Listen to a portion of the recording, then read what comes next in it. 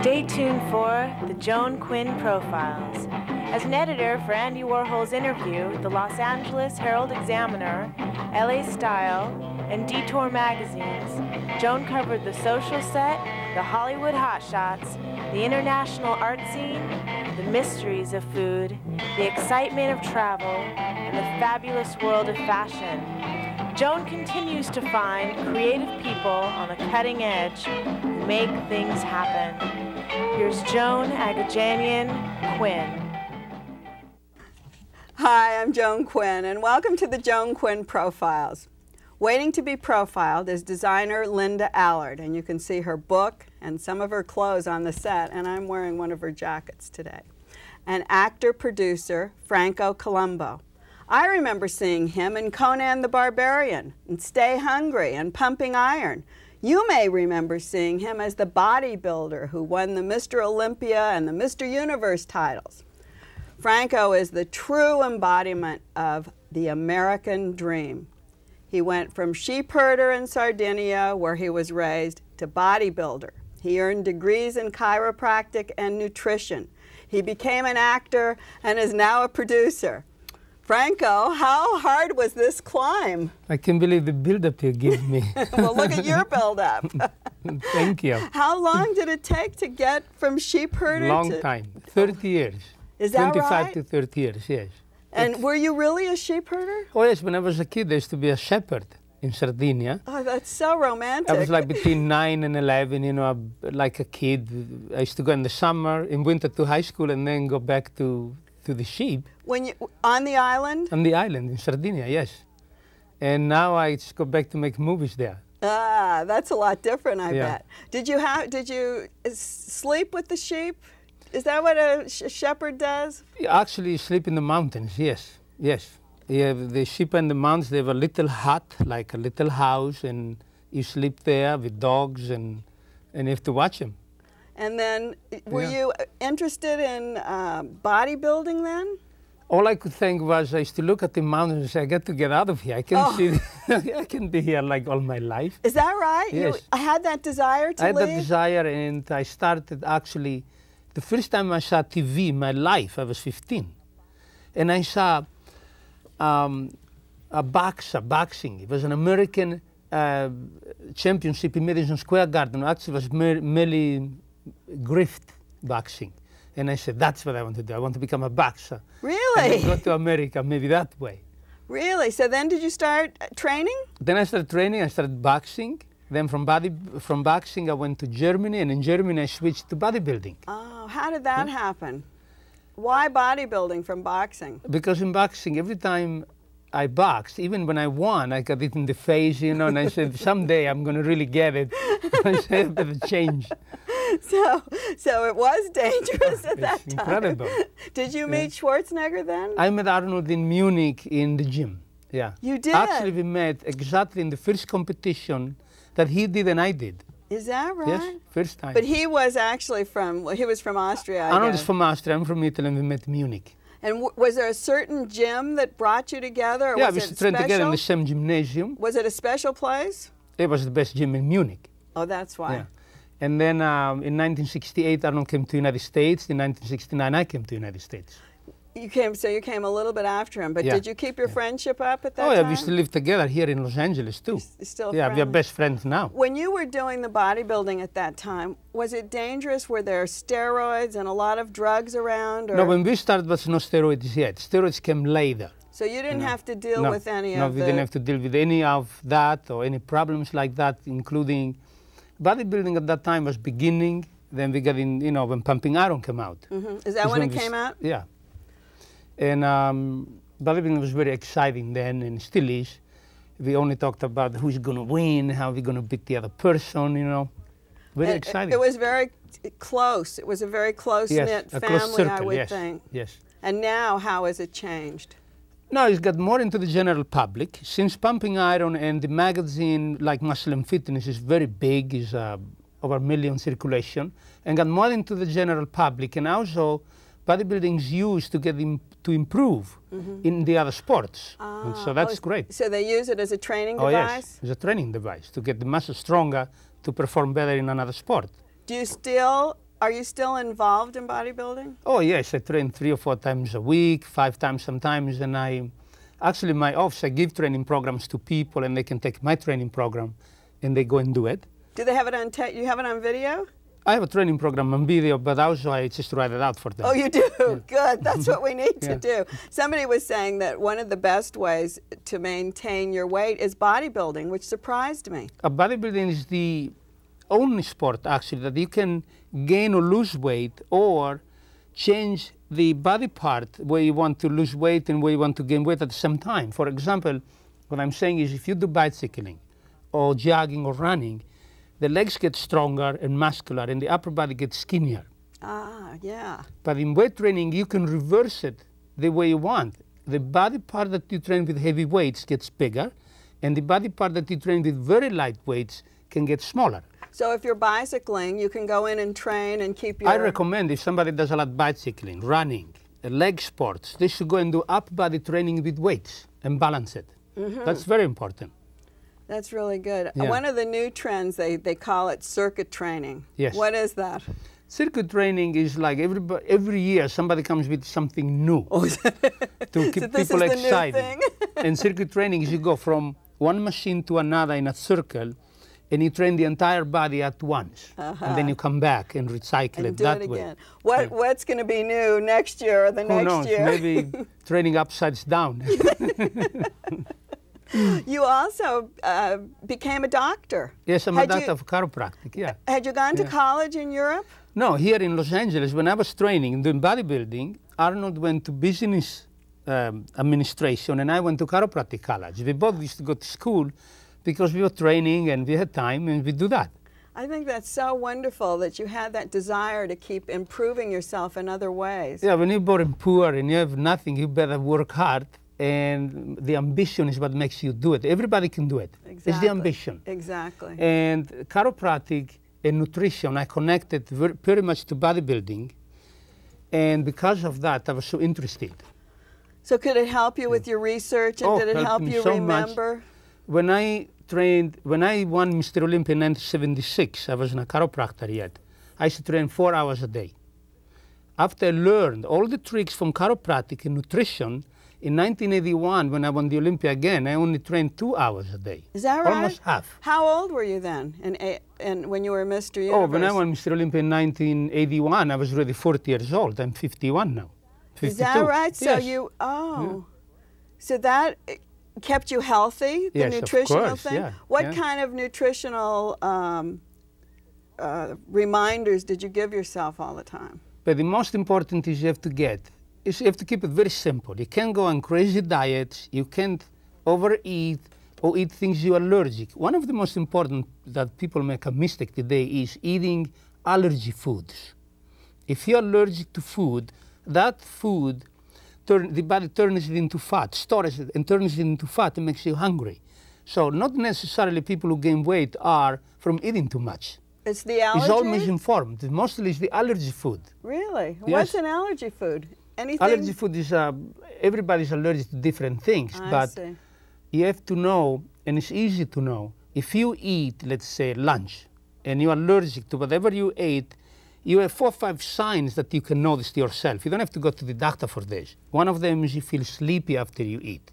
The other one, you feel nauseated, you can't breathe, sinus congestion, can't take a deep breath. These are all signs of allergy.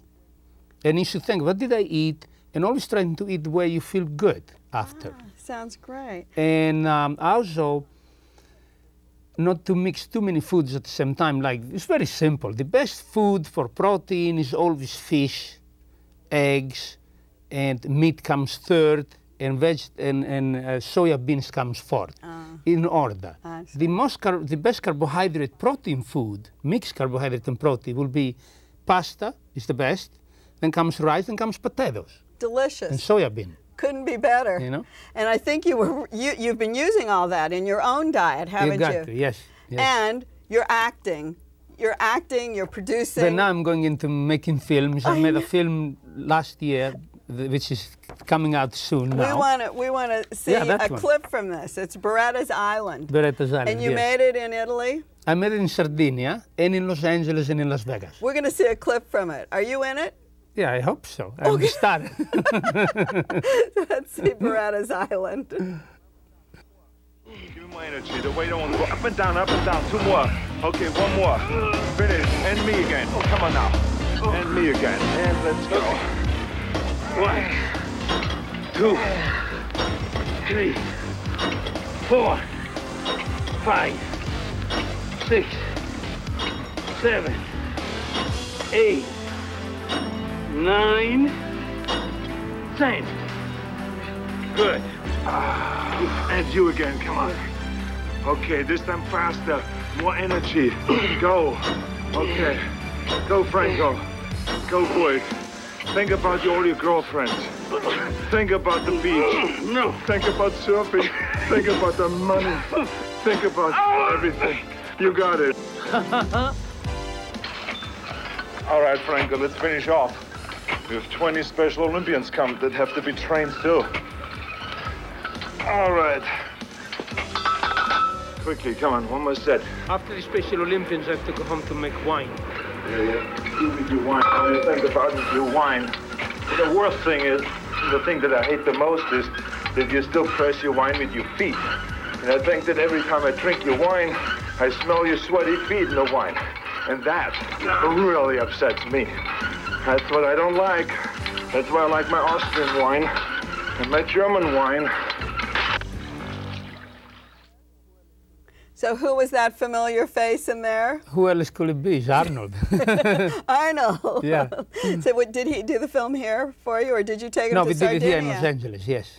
Now, when you go to Sardinia, I imagine you stay under budget very easily. Very much under budget. That's why I go there, yes. Tell us why it's so easy for you. The easiest thing is I can get everything, the location I can get very easy. Like in the new movie we are producing right now, I'm making a second one. It's called Taken Alive, which will be out next year.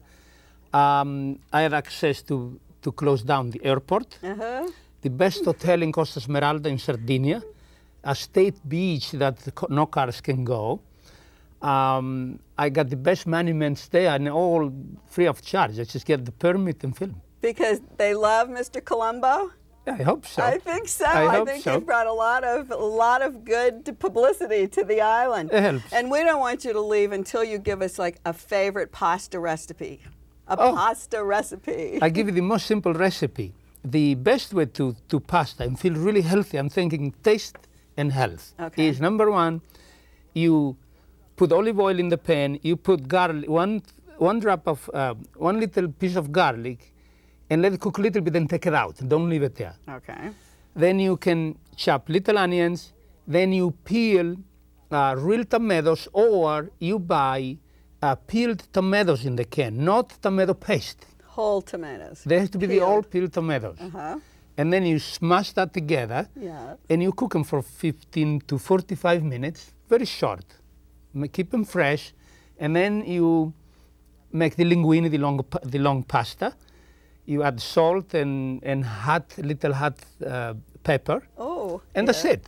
That's it? To keep it very simple. Very good. We'll have that tonight. And al dente. It must be cooked only as to be durum wheat pasta for protein and health, and has to be al dente, which you only cook it for 5 to 6 minutes. Okay. I'm going to remember that. And it was so nice of you to come and visit us today. Thank you. Thanks to Franco Columbu. And don't go away, because Linda Allard will be back. We'll see you in a minute.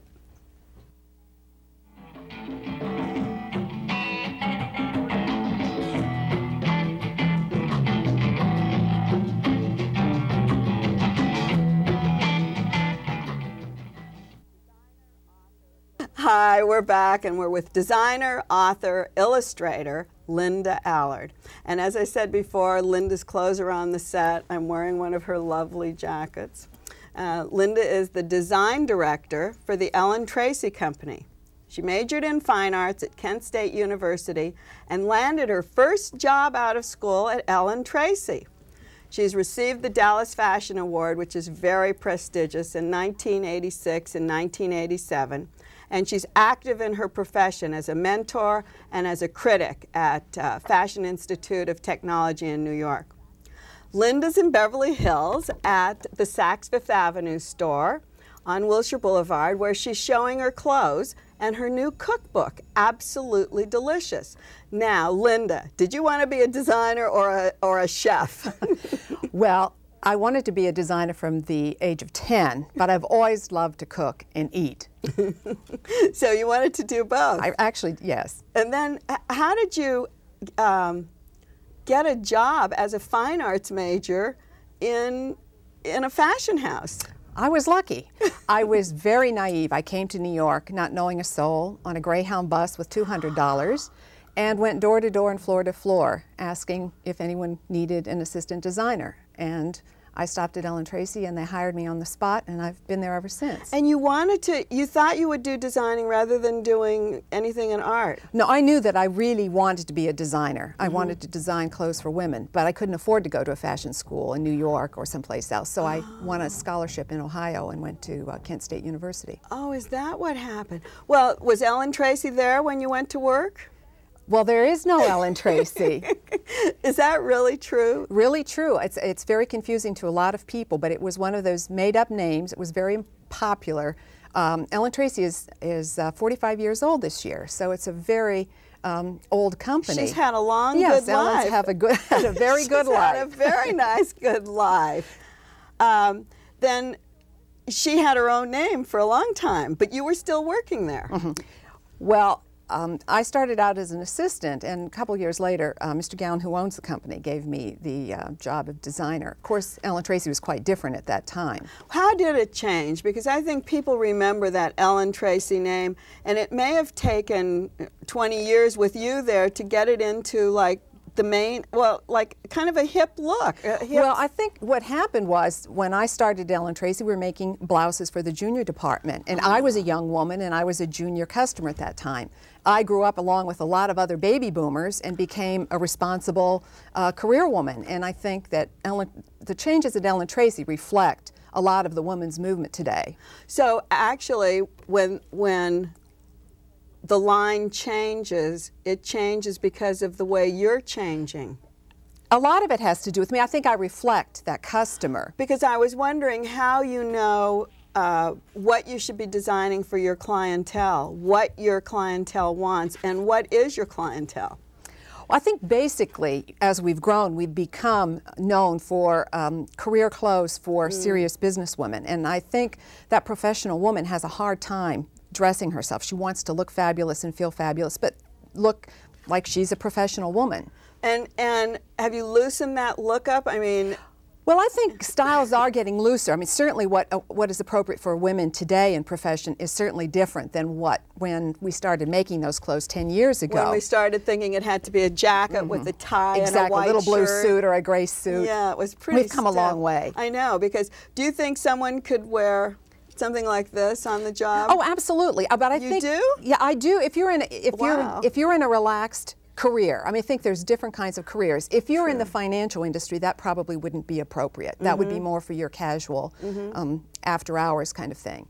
Tell us a little bit about it, because I think the fabric is divine. It's a brushed silk. It's a suede silk, has a fabulous, fabulous texture. It wears well, it travels well, and the colors are wonderful, aren't they? The watermelon and the red pepper color. And is it a wide leg pant? It's a softer, wide leg pant, very easy. And then layered with the sweaters in avocado and apricot. Do you change? Obviously, you have to change every year in your design work, but does your public have to buy new things every year? Well, we believe in wardrobing. And I think that's important also to the career woman.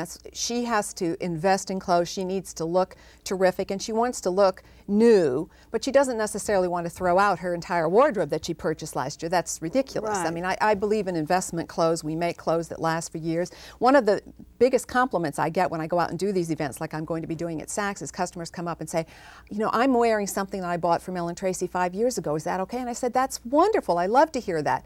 But then they can always find something in the new collection that color coordinates or will work with something you bought last year or the year before. So maybe a sweater, maybe these wide leg pants that are fabulous with a jacket. With a different kind of a jacket. Exactly. And then behind on this side, and the same jacket that I have, which is like, it feels like linen. It is. It's a washed linen. So it's very soft, and it's already been softened for you, and it won't wrinkle because it already has that softer, semi-wrinkled hand. So it has and that's from the company collection, which is definitely more casual collection. But it seems to me this could work with a skirt or something, dark blue pants or something like that, and a different kind of a shirt to wear to work. Absolutely. I mean, we're showing it there very casual with a company T-shirt, but you could certainly wear that with a pair of navy linen pants or blue linen pants, or skirt, and wear it with a blouse to the office. What about fabrics? Do you have special favorite kinds of fabrics? Well, I love all kinds of fabrics. I love the way they feel and the way they look and the textures of them and the colors. I think that tactile feeling is one of the most important things that you can do, one of the most exciting things that you can do, because jacket styles don't change a lot. The proportion changes a little bit, or the fit changes, but you can do wonderful things with the texture and the color. And do you design the fabrics? We design all the fabrics ourselves. You do? Oh, so they're all... They're all custom made. We have a art department that works out all the colors and patterns and prints. And the entire collection starts with color. The color palette is where we begin each collection. And that's where your art comes in. That has to be your background. Yes, and I think in a way, as much as I wanted to go to fashion design school when I was young, I think my art history and my art background has served me very well over the years. Because it seems like it's such an influence, even the transition from designing the fabrics to making the clothes and making combinations of colors. I mean, I don't know if anyone would be strong enough to go out and put these colors together if you didn't do it. Well, I think you can be very adventurous as a consumer, but a lot of times consumers want to be told, you can do this, and show it that way, and they say, wow, I would have never thought of that, but I love the way it looks. And you know, the great thing is we have this book, absolutely delicious, right in front of it, and the red is from the red peppers, the golden color looks like the cheese and the pasta, and the green looks like the bottle of olive oil or some lettuce that you would have. It looks like it came right off the table. Well, they were vegetable dye colors, so food is a very important part of my life. I love food and food colors, and it's yummy. Tell us how this book, Absolutely Delicious, got started.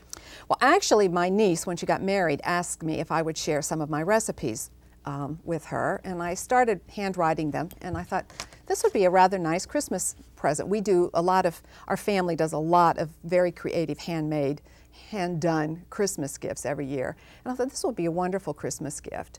And as I got going, this little pamphlet turned into a 300-page book with watercolor illustrations. Well, where did you test the recipes, or were they all your own? They're recipes that I've collected over the years. Some of the recipes my mother taught me when I was very young, and my grandmother, my aunts, and family recipes. A lot of them are things that I've picked up as I've traveled and gone home and experimented with and tested. So you didn't have to do a test kitchen for each one of these things? No, no. Most of them I knew by heart, and it was a question of writing them down. The confusing part came after I had done the family book, and then a friend of mine took the book to Random House and they wanted to publish it.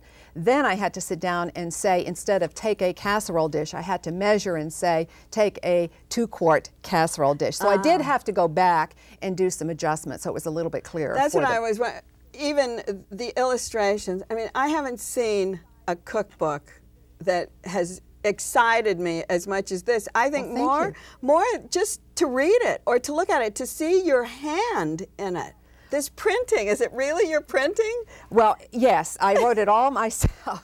That was much harder than I thought, because making one whole page without an error on it was quite a challenge. I think it's great. Here we have this open to minestrone. Minestrone means big soup.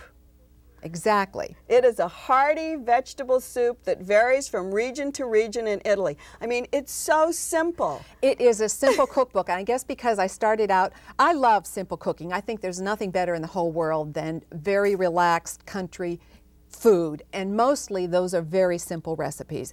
And because I thought of it in terms of beginning cooks like my niece, I purposely kept them very simple. And the thing that I found when I've been out talking to people about the book, a lot of people who say to me, well, I don't cook, but I could cook the recipes in this cookbook. Well, because it's inviting. If you see this, the picture here with a potato and an onion and what a carrot and celery and some parsley, tomatoes, a few beans. A few beans. Tell us this recipe, minestrone. Well, basically, you start with chopped onions, celery, and carrots, and put it in a little olive oil with a clove of garlic and saute it for a few minutes till it softens and gets a little bit golden. And then you add the tomatoes and a little salt and pepper and cook it until it gets soft. Add the potatoes, add the beans, and a little macaroni in the end, and it's And there it finished. is? That's it. Do you have to be Italian to eat this? Or to cook it? No. What was your background? Where were you born? I was born in Ohio. Oh, so you're a Midwest? I'm a Midwest gal. And what did your mother specialize in cooking? I think good, straightforward food. A lot of my mother's recipes are in there, just biscuits, baked ham, potato salad. I mean, a lot of those special occasion foods. There's a whole Christmas section on our traditional Christmas dinner. It's in the here? book. And Christmas cookies. And also desserts. I saw a strawberry shortcake in there. Yeah, very Ohio strawberry shortcake. Is that what it was? Do you live in the city in New York? During the week I live in the city, and on the weekends I go to my country house where I garden and cook. So that's where this all comes in. Do we see a magazine coming from Ellen Tracy? Well, we publish an e-book twice a year. What is that? Well, that is a comprehensive look at the collection for the season, and it's been very successful. It's very helpful in the stores, helping customers decide what they want, but we also mail it to our select Ellen Tracy customers, and a lot of customers will just call in and say, I like the outfit on page 72, can you send it to me? So it is, even though they have to buy it through a store, they can't buy it directly through Ellen Tracy, but it's helpful. It's like a catalog, exactly. But I mean like a full-blown magazine. It's beautifully done. That we can buy on the stands. We can have your recipes, we can have your clothes, and we can have Ellen Tracy Speaks. Everywhere. Out of Linda Allard's mouth. Thank you. Thank you so much for being with us. And thank you to all of our viewers who are writing to us all the time. You're sending your letters to 520 South Grand, the 8th floor in Los Angeles. And tell us what you think of Ellen's work today and her recipes. See you next time on the Joan Quinn Profiles.